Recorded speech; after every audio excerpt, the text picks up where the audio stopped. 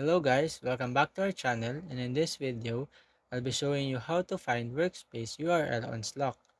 So let's start.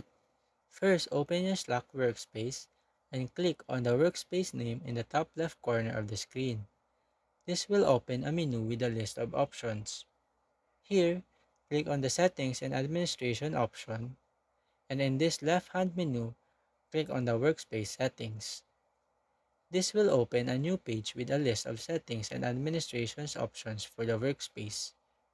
In this page, scroll down until you see the workspace name and URL section.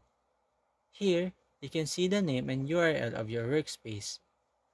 Alternatively, you can find your workspace URL by clicking again your workspace name, then hover down to Settings and Administration. At the right-hand menu, select Edit Workspace Details. Here, you can also see the workspace name and URL. So that's it for our video. If you wanted to know how to find workspace URL on Slack, that is the easiest way I know how. I hope you find this video helpful, and if you do, kindly give us a like and subscribe to our channel. Thank you very much and see you on the next video.